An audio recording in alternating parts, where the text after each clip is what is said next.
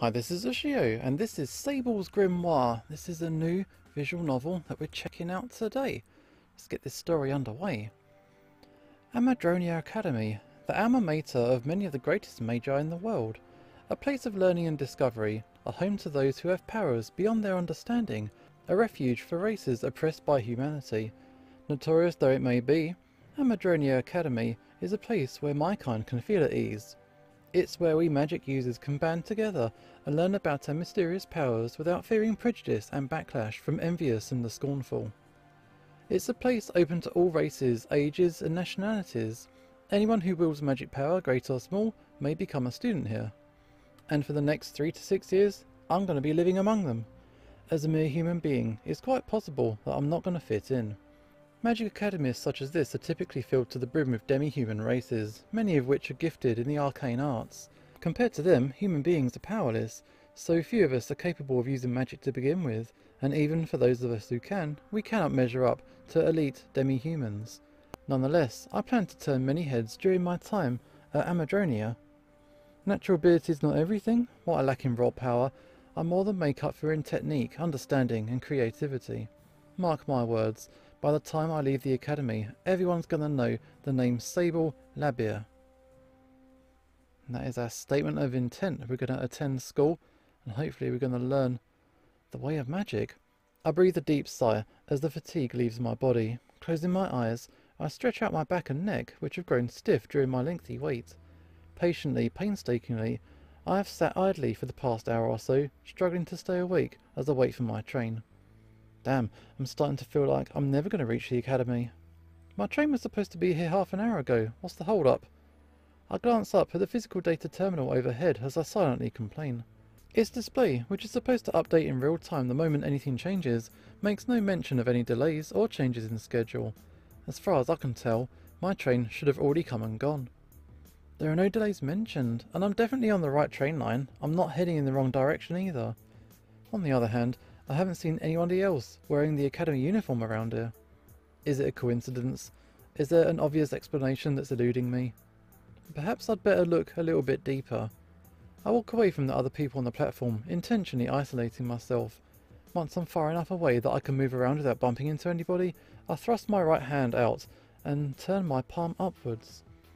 Terminal, possibly the most well-known and widely used spell in the world.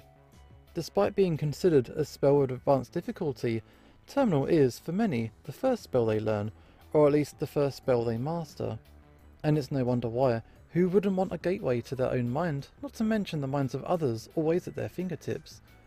Terminal is the weightless, translucent, ethereal equivalent of a personal computer.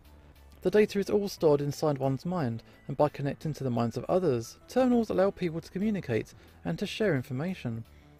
As the number of people capable of using Terminal expands, so too does the vast pool of information at our disposal. It's become an invaluable tool, particularly for students, and as a result, the spell has naturally grown more and more popular. Now then, let's see here, train timetable. Tapping the air, just before the floating screen in front of me, I search my own mind for the train timetable I viewed before leaving home. That's weird, I definitely didn't mix up the time or the train line. So where? Oh, is this the terminal? Oh, hello? I dispel my terminal and turn my head as a surprised shout reaches my ears. Hey, hey, hey, that was a terminal, right? Wasn't that a terminal? I mean, yeah, who are you? Show it to me. No, but already... Show me! I unconsciously take a step back as the energetic girl in front of me pushes forward. Seeing her enthusiasm in full force, I breathe a sigh of resignation and raise my hand. Fine, take a step back, please. Nodding happily, the girl does as I say. So be it. Oh, wow, it really is a terminal, a real live terminal in the flesh. No, terminals aren't alive, nor do they have any flesh. It's just a projection of... Hey, does this thing have any games on it? Can you access the internet through this thing? Hey, stop that. My terminal disappears as the girl in front of me puts her hand through it. Oh, it's gone. I didn't break it, did I? What kind of idiot are you? I stop myself mid-sentence. As foolish as the girl before me seems, I know that I shouldn't look down on her. There's nothing shameful about not knowing how a spell works. I can't call her an idiot for being unfamiliar with the workings of something considered to be an advanced technique. Thinking that way, I sigh once more, and then raise my head and look her in the eye. It's not broken, you broke it. No, it's fine. It isn't broken, you just disrupted the spell, that's all. Oh, I did something like that. That's right. Terminal is a useful spell, but the screen it creates is very fragile. That's why I stopped short of ever actually touching the screen. Watch. I separate from the girl and raise my hand once more, calling forth my terminal. With the screen in front of me, I use my other hand to interact with the untouchable device, sending random commands to the screen as I demonstrate how a terminal is used.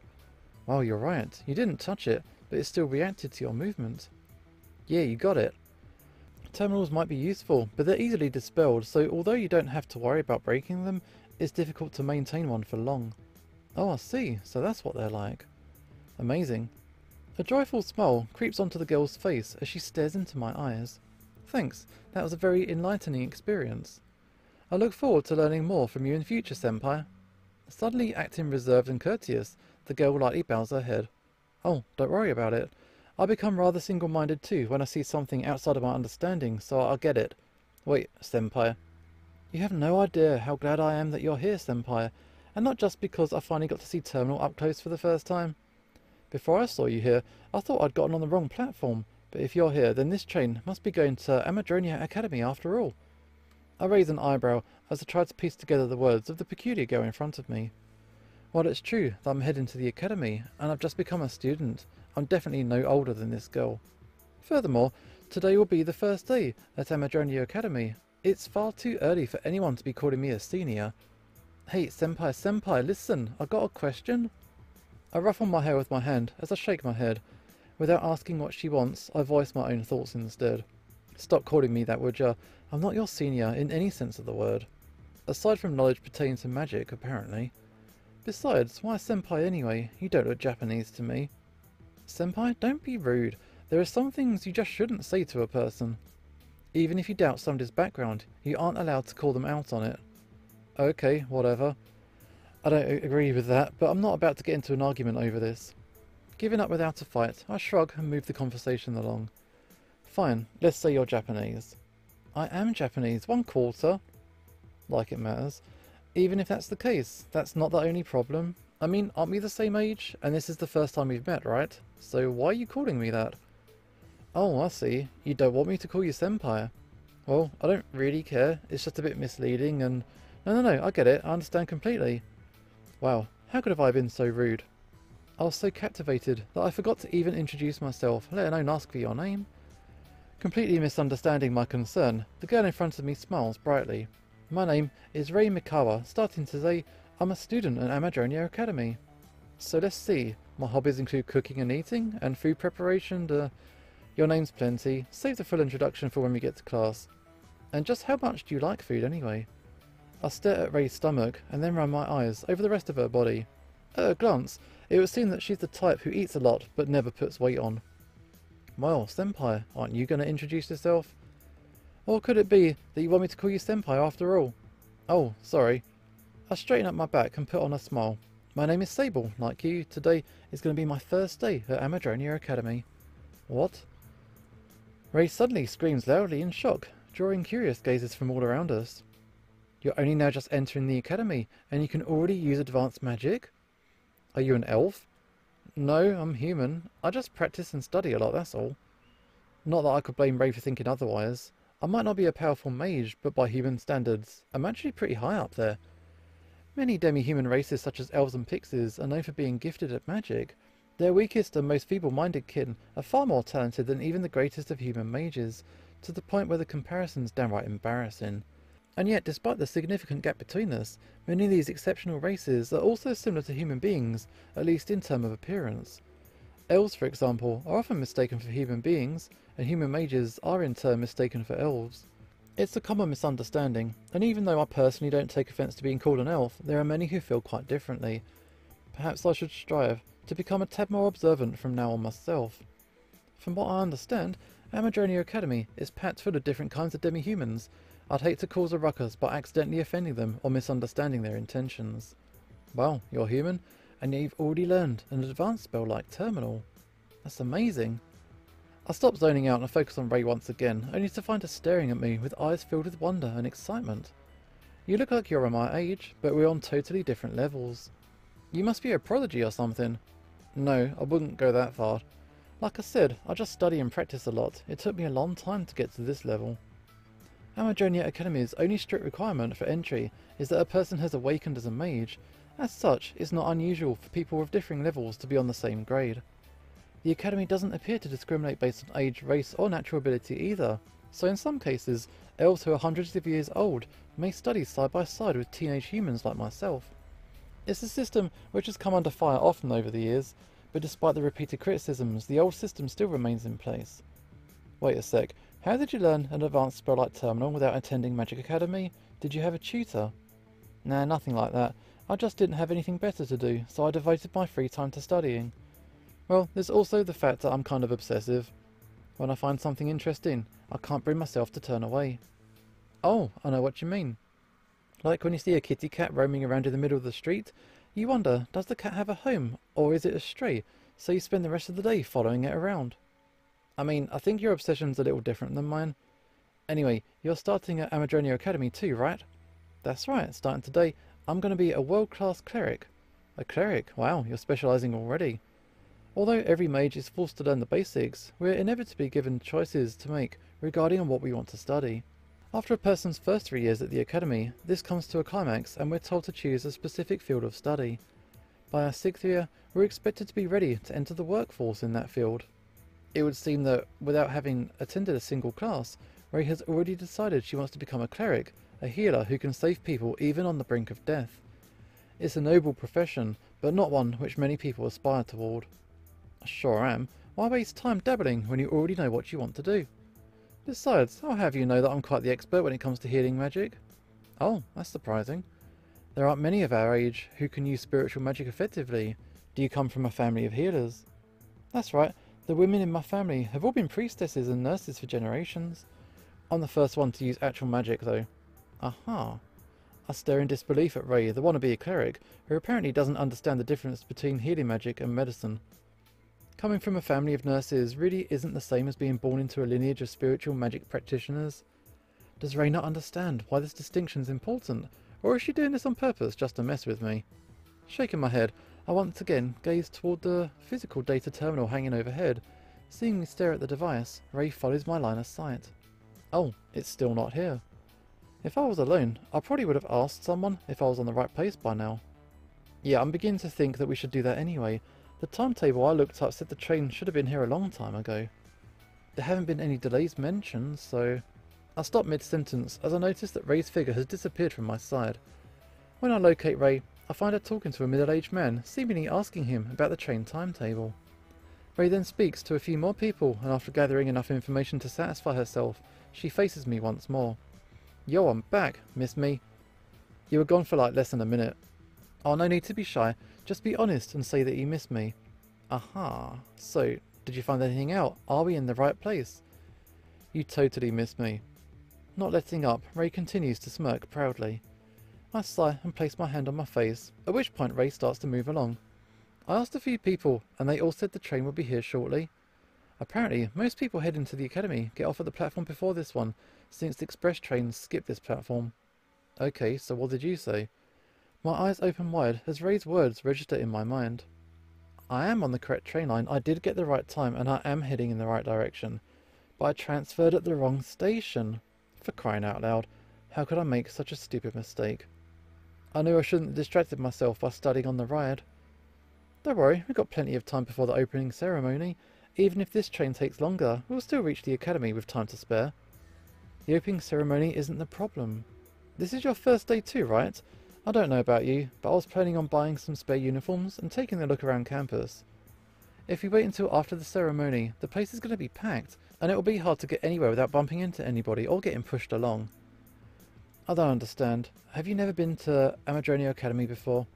You should have already visited during last month's orientation seminar, right? There was an orientation? I mean, yeah, I received my letter 1 week before the seminar, didn't you? Amadronia Academy still sends out physical letters? What the hell's wrong with them? They're a prestigious magic academy, for crying out loud, and I already gave them my terminal ID when I enrolled. How hard is it for them to send a notification to my terminal? That's how they notified me of my placement. Is it so hard to do the same for matters such as this? Inwardly venting my anger, I feel myself becoming rapidly disillusioned.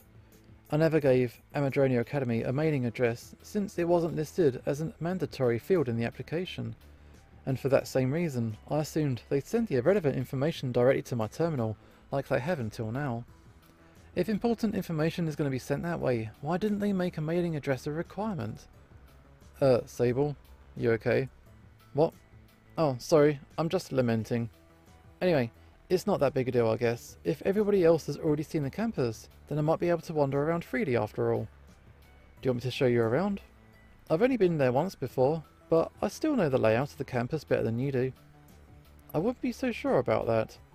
I summoned forth my terminal once again, bringing up a map of the campus. Wow, is that the academy? Sure is. Most second year students know how to use terminals, so it's not surprising that you can get detailed maps of the academy with ease.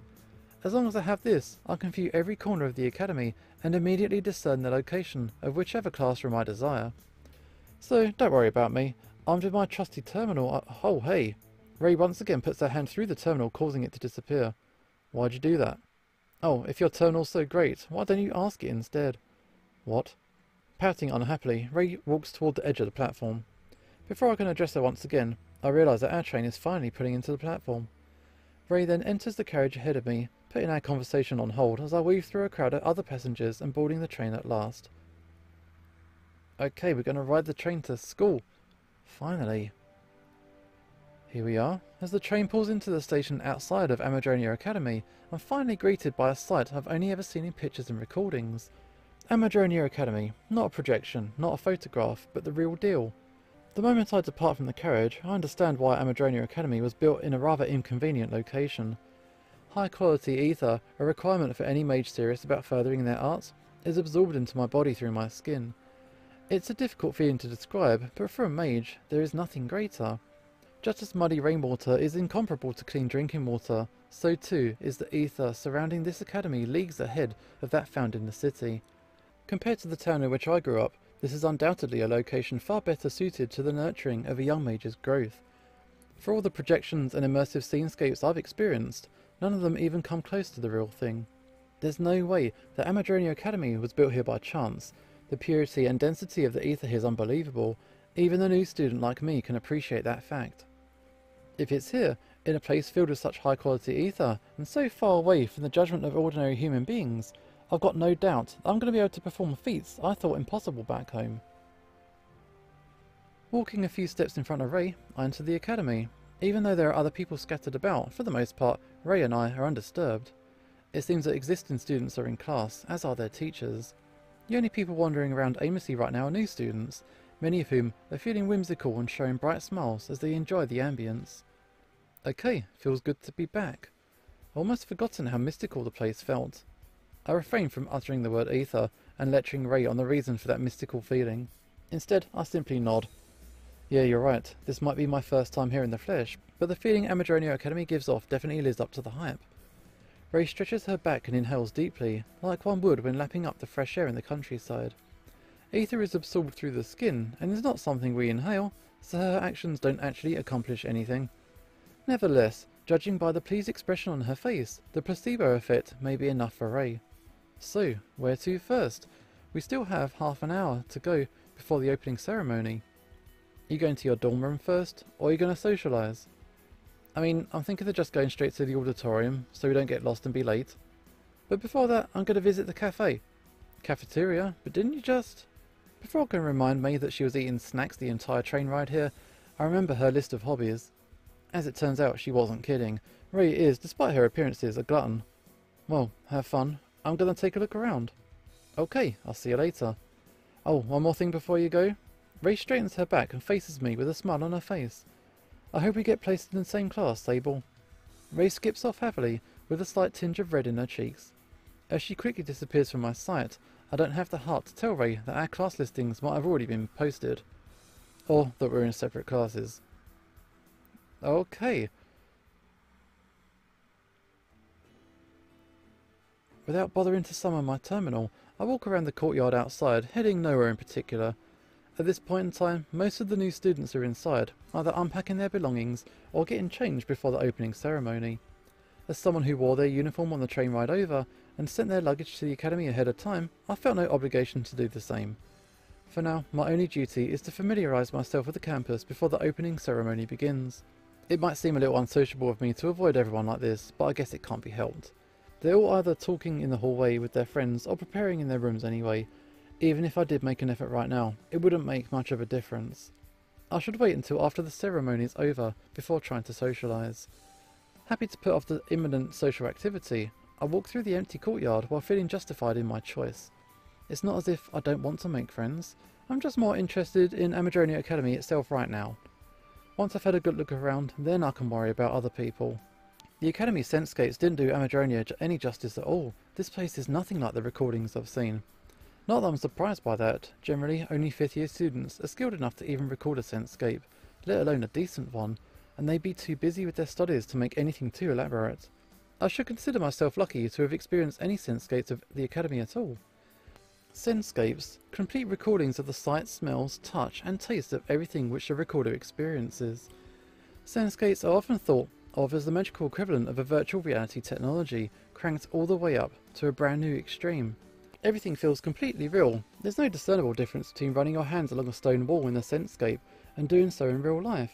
Any experience in one is exactly the same as the other. To a majority of individuals, there is only one noteworthy difference between experiencing reality and immersing yourself in a Senscape. Put simply, it's the lack of control. As nice as it is to be able to freely move around as I see fit, walking around for real is pretty tiring. Maybe I should head back earlier than planned.